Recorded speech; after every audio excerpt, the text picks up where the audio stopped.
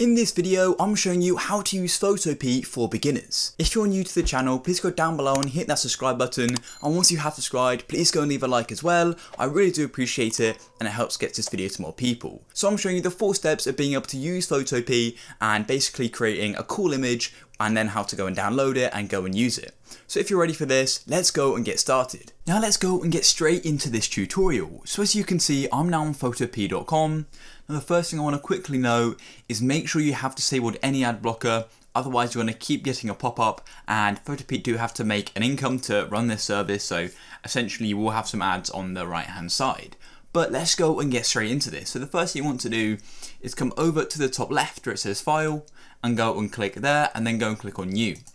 Then it's going to go and give you this option here, and then once again in the top left you can go and set the name. So I'm going to change this to tutorial, and for the width and the height, this is going to depend on what you want to use this image for you're creating. For me, I'm making a YouTube thumbnail, so 1280 by 720 is absolutely perfect, but you may want it to be a square, so you may want it to be 1000 pixels by 1000 pixels, but you can also change the pixels to other measurements as well. And I'm going to go and click create. I'm going to have a transparent background actually, but it doesn't really make much of a difference. Then go and click create, and here we go. So if you didn't already know, Photopea is very similar to Photoshop as well. So if you have a rough idea of Photoshop, this will be easier, but I'm also showing you all the key features. So the first thing you want to do is go and get a background image.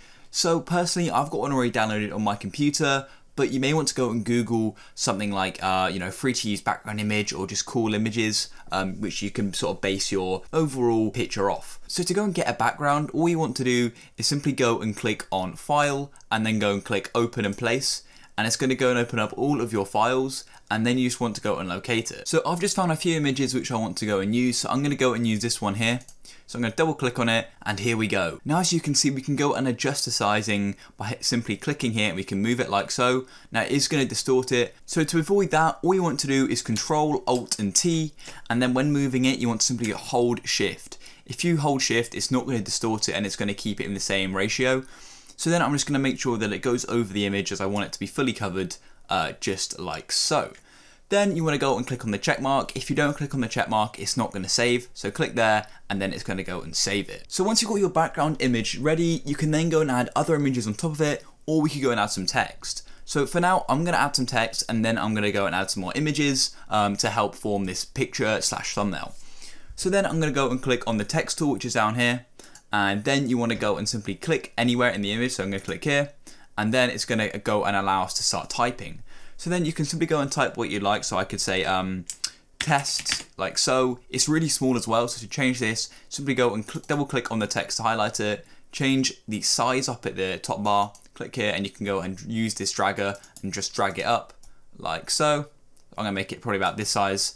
And then you can go and change the font by coming over to the left as well, and then we can click here. So this font here looks quite cool, so I'm gonna click here, and there we go. So then I'm just going to go and make this tier capital like this, and there we go. So then what I'm going to do is I'm going to go and press the tick once again, and then you want to go and make sure you go and select the mouse tool on the hotbar, and then you do Control Alt T, and then we can go and make it a bit bigger, once again holding Shift. So then I'm going to have it like this. I'm going to move it up to the top like so. There we go, and then go and click on the arrow again, and that's looking really cool. So the next thing I want to do is I'm going to go and add a few effects to this. So then you want to come over to the right where it's got all the list of your different layers, and you want to right click on it, and you'll go and click on blending options. Then it's going to go and bring up the layer style. I'll just move this down here so I can see what I'm doing. And then you want to go and click on, say, the gradient overlay, or you can go and click on color overlay. So color overlay is just going to allow you to change it to any color like so, or you can go and unselect this and go and turn on the gradient overlay, and it's going to allow you to create gradients, which is really cool. So click on gradients, and then you can go and click on the gradient, and you can change this color. So click on it, and then here we go. As you can see, you can literally change this to any color, and you can drag this along to show you sort of the effectiveness of it and the smoothness, and there's so many different things. So I'm going to go and change this color. So I'll click here, and then go and click on the color, which is currently black. So click here. So do the color, and then go and press OK, and then I'm going to press OK again, and then it's going to go and save it. So I'm really liking this sort of silver theme here, and then I'm going to come across and click on drop shadow. And then you want to go and click on it, and we can go and change how it looks. So I personally have the distance on nothing, and then I'll increase the spread a bit, and increase the size by quite a bit more. And there we go. I'm also going to increase the opacity actually as well. Yeah, that's looking good. I may add a bit of an inner glow as well. They look quite cool. And then I'm going to go and click on it again and go and increase the opacity and then go and increase the size. So there we go. We're actually making this look really cool. So honestly guys, it's so easy to use, and there's still a lot more to this tutorial, so do keep watching. Now I want to quickly show you how you can use the pen tool. I know some people may want to use that. So come over to the right and go and click on this new layer. Honestly, making new layer is so important. If you don't, it's actually going to go and add it to the text layer, say, or the base image, and it's just harder to remove basically. So I always recommend creating new layers when using sort of the pen tool. So click new layer, and then you can go and grab the pen tool. And then once you click on it, you're going to have the option at the top to go and change the size and the hardness. So if you want it to be sort of more soft, you can lower that. If you want it to be more hard, then increase it.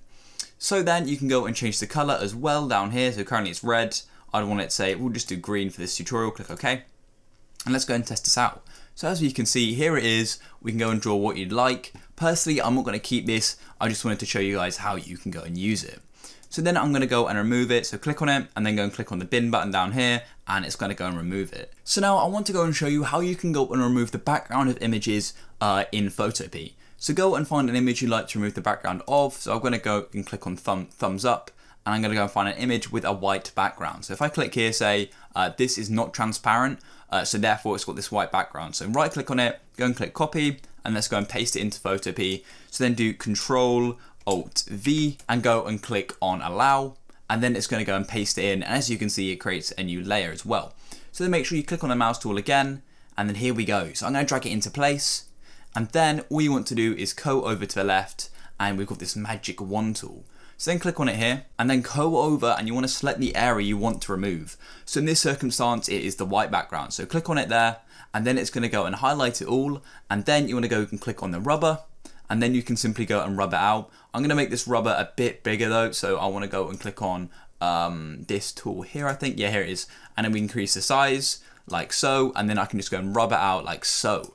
And then to unselect it, all you want to do is Control-Alt-D, and then it gets rid of that. And then we can go and do Control-Alt-T, make it a bit bigger, and we could also add, say, a drop shadow again, just to make it look a bit cooler. And that's literally it, guys. And then to go and save it, you've got a few options. You want to go up to the top where it says File, and then you want to go and simply do is Save as PSD. This means you can reopen it and continue to edit it, or you can just go and export it, but this means that it's sort of rendered out and you can't then access these layers again. So then you go and say do PNG or JPEG, however you want to do it. So I'll click on JPEG, and then I can literally go and click Save, and it's going to go and download it. That's literally it, guys. Honestly, it's so easy to use. There are other few features you could go and check out, but honestly, I've showed you the main ones, you know, adding text, using the layers, that's sort of the key things you need to know. So for more tutorials, please go down below and hit that subscribe button, leave a like, have an awesome day, peace.